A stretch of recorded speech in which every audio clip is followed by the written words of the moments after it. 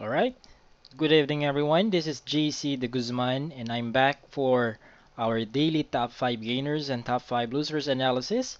This video episode is for May 29, 2019 in preparation for the next trading day. I have a big announcement to make, but I'll do that by the end of the video, so please finish watching or listening to this video till the end. For today, I'll be talking about 7 DNL Chelsea, Maxis, Green, BPI, ICT, SCC, LR, and PHA. Expect my technical analysis, overall sentiment, and the recommended trade setups, or recommendations simply, for these 10 stocks.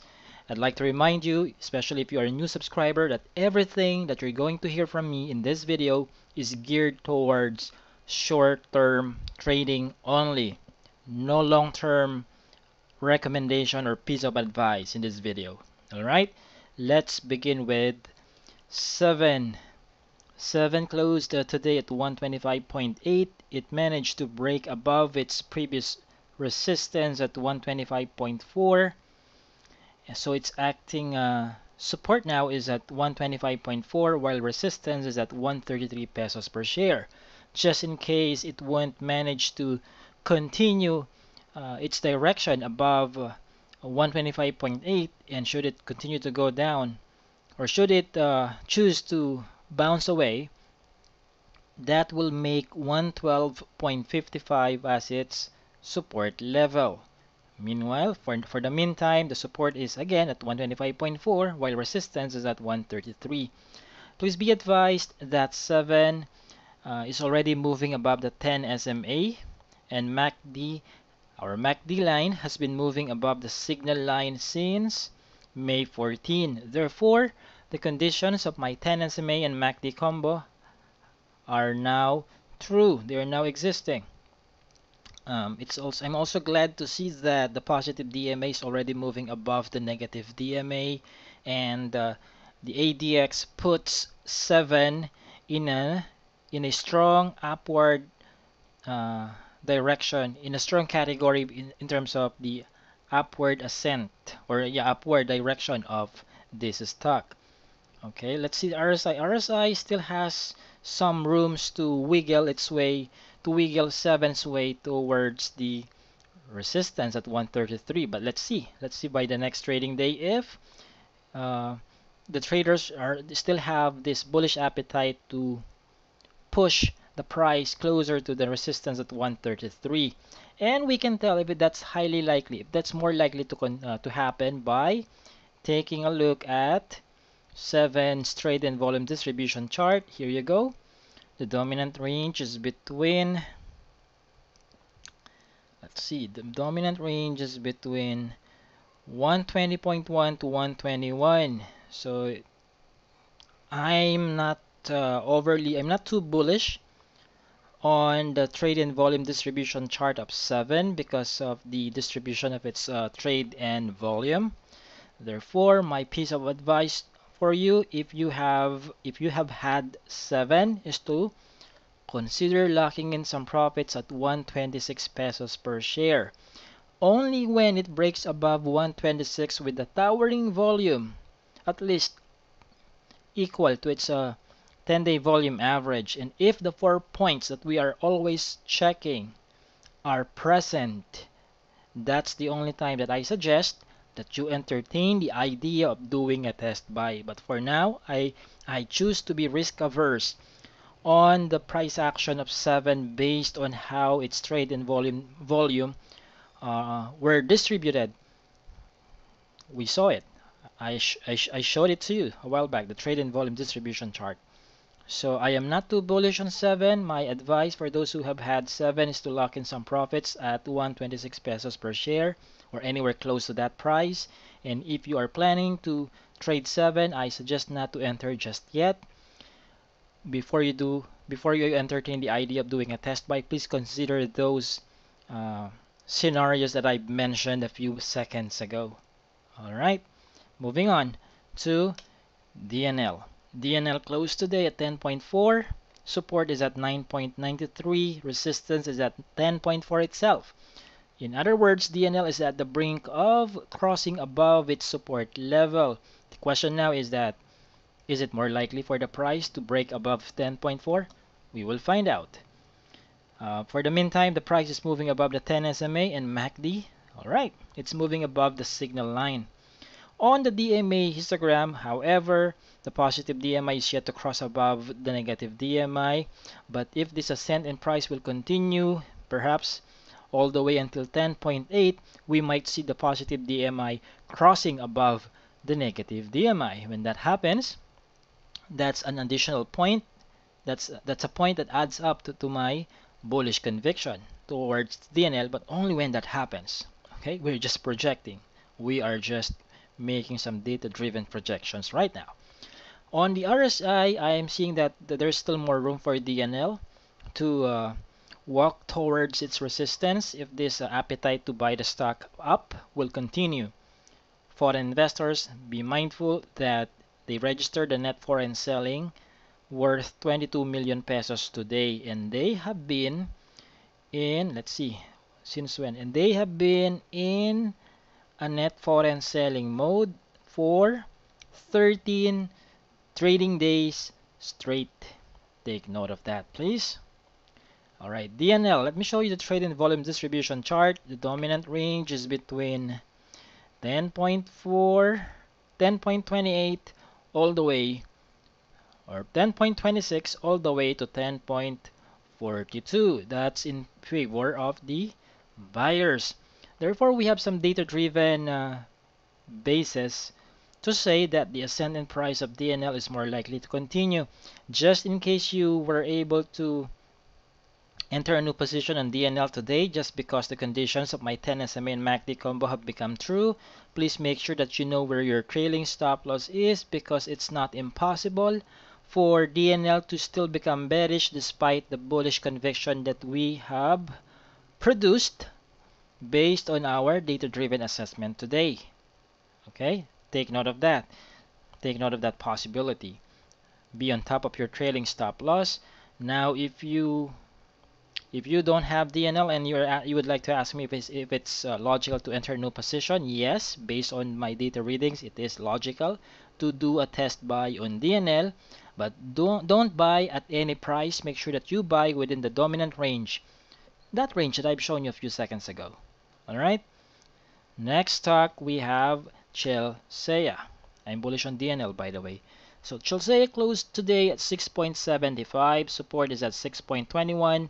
Resistance is pegged at 7.18. FYI, Chelsea continues to move above its 10 SMA. It got a bullish volume again today. Foreign investors net foreign buying worth 274,000 pesos is not that significant. But good news, MACD is still moving in a bullish position. Since when? Since April 26. So if you caught Chelsea in the last week of April, congratulations.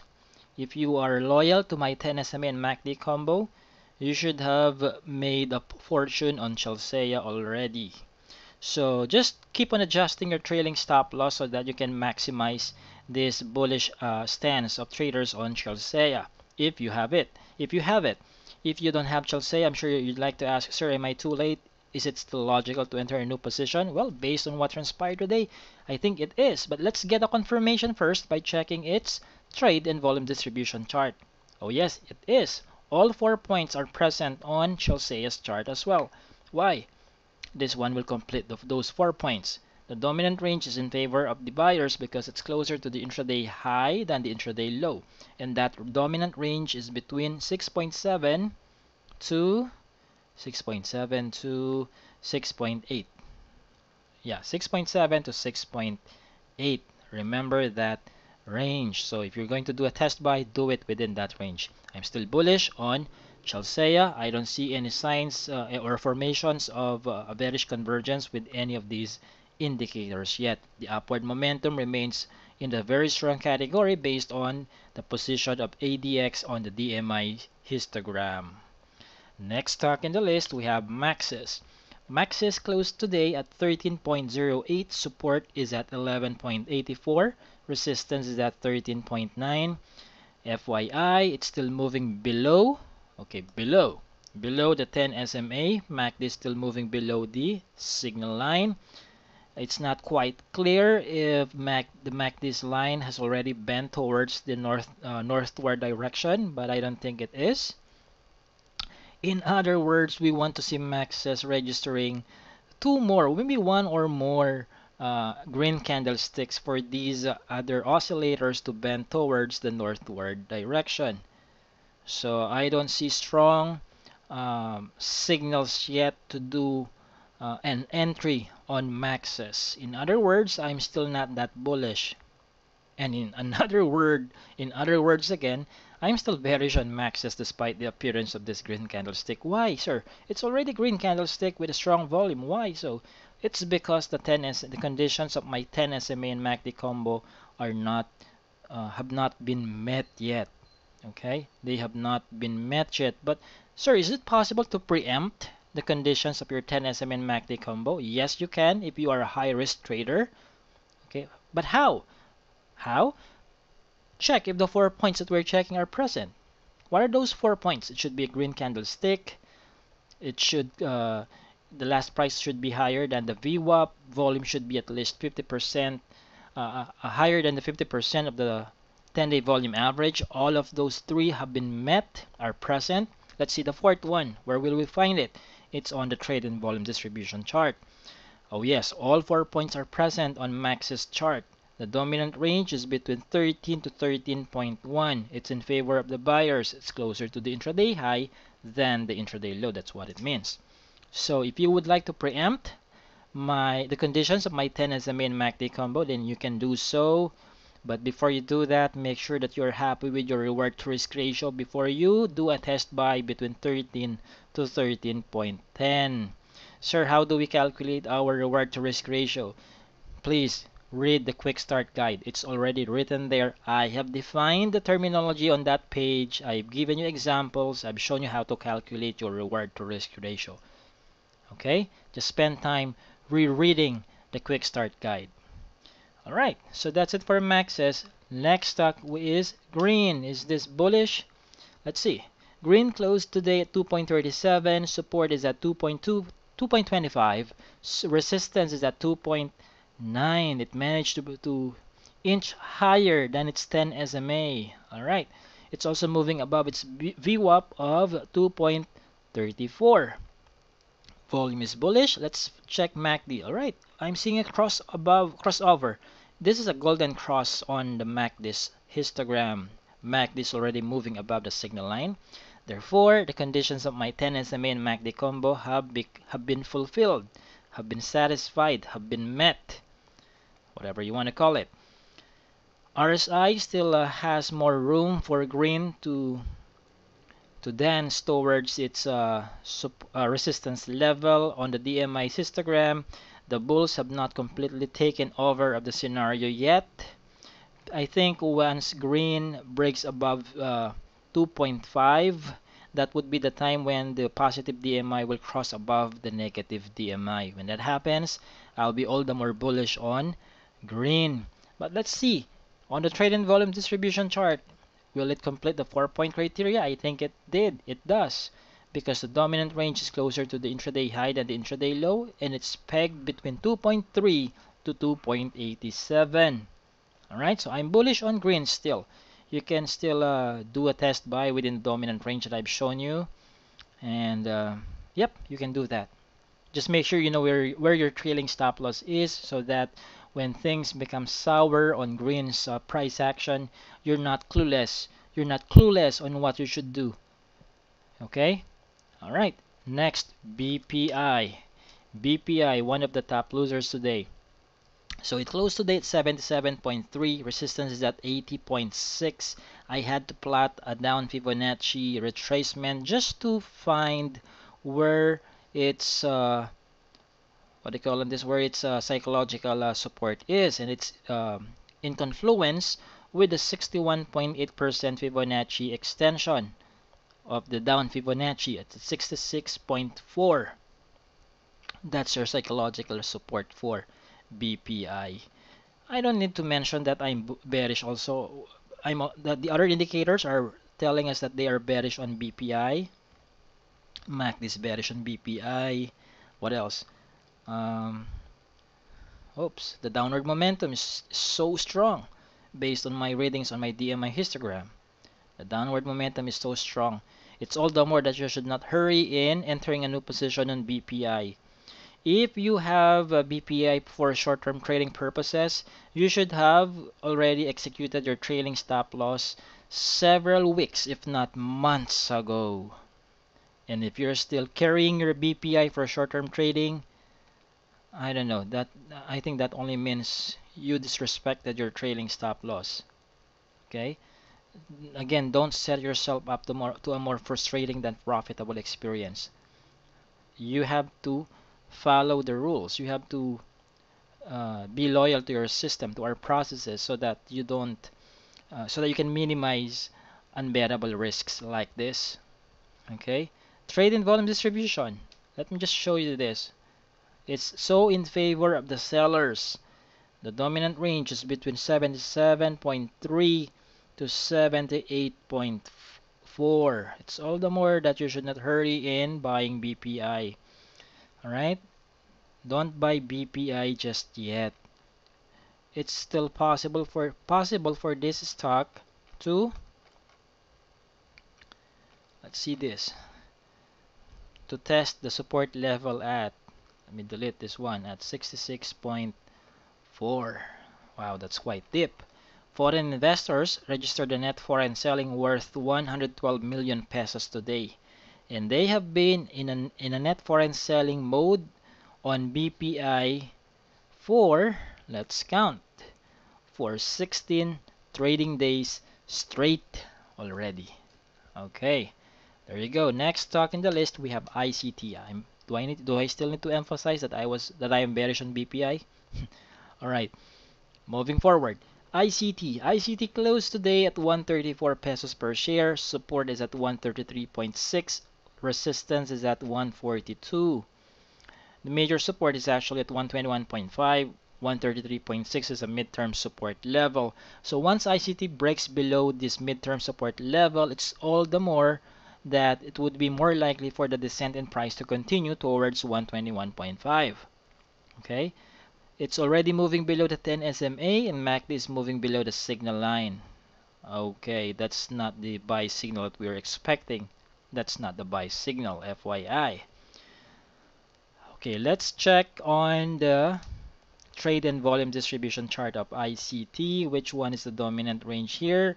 And it closed at 134 pesos per share today. Where is 134? It's somewhere at the bottom, close to the intraday low.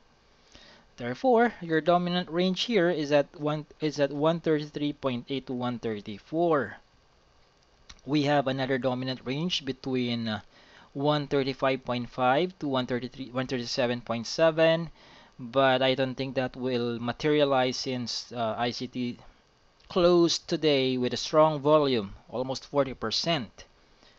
Okay, it closed today closer to the intraday low, so it's in favor of the sellers.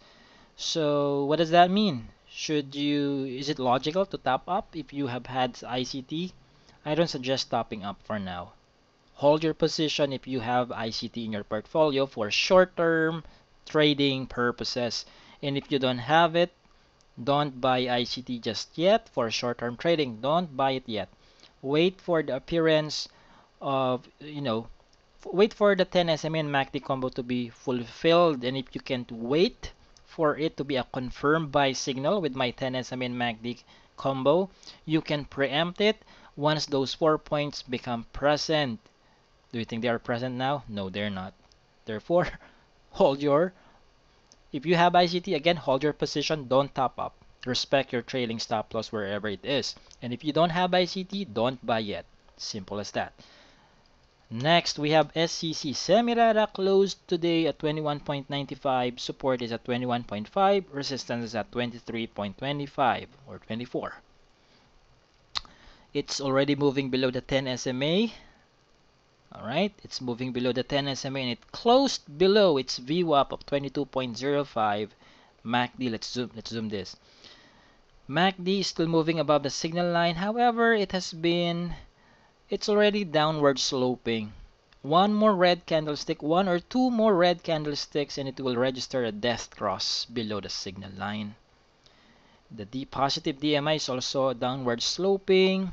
One or two more red candlesticks, and we will see the positive DMI moving below the negative DMI. When that happens, it will be all the more that I should tell you to wait near 19.9. Okay, 19.9. So, well, before I give you my overall sentiment, let me discuss the trade and volume distribution of SCC. It's in favor of the sellers. It's between 21.85 to 22 pesos per share. Again, it's in favor of the sellers today. So don't buy SCC yet. Don't hurry. And if you have it, let's say you violated our rules here when we should do a test buy, you risk it, please follow your trailing stop loss and don't top up yet. Might as well sell or respect your trailing stop loss wherever it is. And if you don't have SCC, good, don't buy it yet. All right, until our buy signals appear. Leisure and Resorts World Corporation, or LR, closed today at 4.49. Support is at 3.98. Resistance is at 4.77. It's already moving below its 10 SMA, and it closed today below its VWAP. MACD is already downward sloping, same with the positive DMI. RSI hit its classical overbought level yesterday. That's why selling sentiment took over today. Alright, see that? It already hit its classical overbought level here. So let's take a look at LR's trade and volume distribution. It's clearly shown here that it's in favor of the sellers today. The dominant range is between 4.49 to 4.6. Alright, if you bought LR when the conditions of my 10 SMA and MACD combo became true last May 7 or May 6, congratulations. You should have already made some fortune and recovered your subscription fee. Alright, now follow your trailing stop loss, lock in your gains, lock in your profits. Okay, don't just rely on hope and prayer. You can hope and pray, those two things are good, but don't use those two as your only barometer as to when you should hold your position. Hold your position if the price is still moving above your trailing stop loss. Otherwise, sell. There's no logical reason that I see why you should not sell once your trailing stop loss is hit. Alright, so how about entering a new position? Do I recommend it? No, no. Why should I? Alright, enter a new position only once those 4 points become present. They are absent. Okay, they did not go to school. Alright, next, PHA.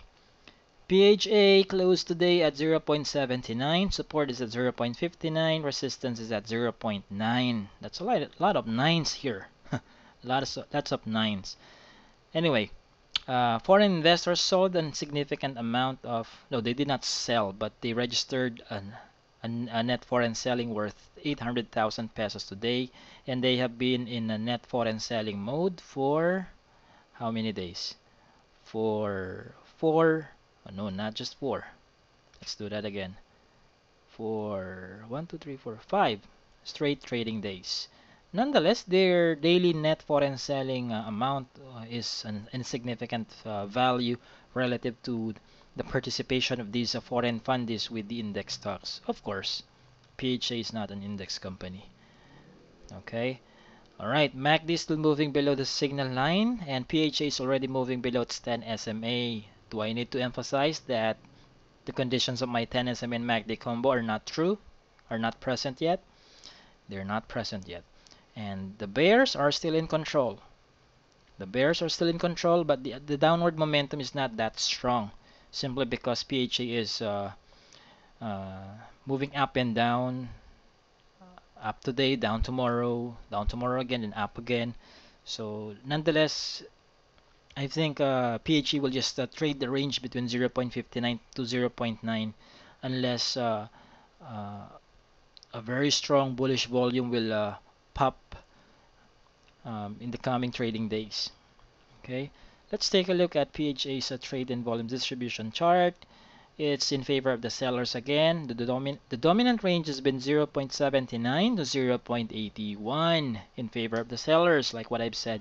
So don't buy PHA just yet, okay? Don't enter a new position. And I don't think there's a reason why you should have PHA. Since when? Since it registered a downtrend in the last week of January this year. Okay, you should have already locked in your gains when it was moving above 1.25. But right now, I don't think it. I don't understand. If you have PHA, if you bought PHA between zero point 0.9 to 1.25, I don't understand why you did so because there were no buy signals when the price was moving between that range. Okay. Alright, so I'm bearish on PHA. Don't enter a new position yet. Alright, so you've heard my technical analysis, overall sentiment, and recommendations for these 10 stocks for today in preparation for, guess what? Of course, the next trading day. And what is the announcement that I've been wanting to share with you? Today, I have launched the the referral incentive program of Equalist Analytics. So here, okay, when you log in, you can see here. So what's this referral incentive program? Those of you who have been members or subscribers of Equalist Analytics for at least 6 months. There's criteria, okay? For at least 6 months, you can apply as an affiliate of Equalist Analytics. What gives? Okay, that's the question. What gives, Jay-Z, if I become an affiliate marketer or an affiliate or partner of Equalist Analytics? For every successful referral that you will give to Equalist Analytics, I will give you your cut. I will give you 20% of the total sales. So if someone subscribes for 6 months or 1 year for an X number of amount, you will get 20% of that amount. Okay? 20% commission.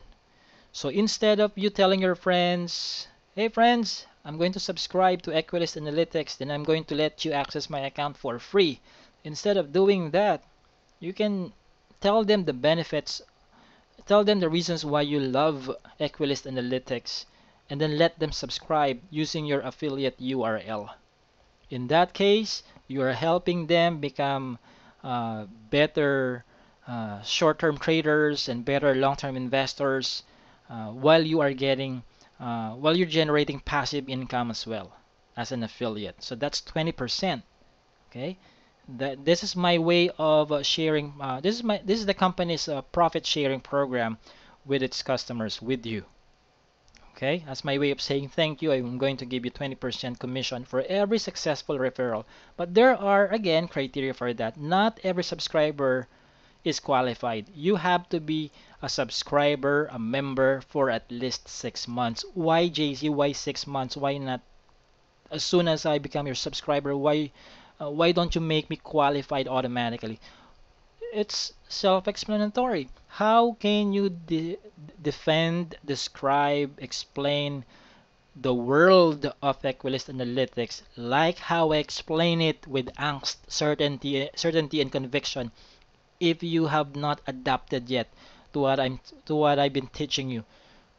If you don't understand yet very clearly why I do what I do and how I do it, how can you explain it properly with the intensity that I have with the other with the potential subscribers?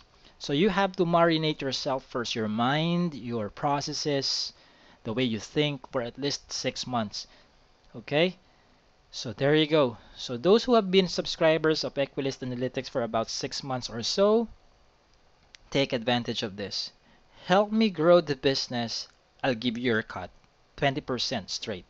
Subject to terms and conditions. And it's all, the terms and conditions are listed on the affiliate income tab right here. Alright? And if you have questions, please don't hesitate to send me an email or ask in our private clients forum, and then I'll get back to you. And this video of the top 5 gainers and top 5 losers analysis will be posted in the short-term trading tab shortly. Again, my name is JC De Guzman. I do hope I was able to help you trade responsibly and independently. Have a good day.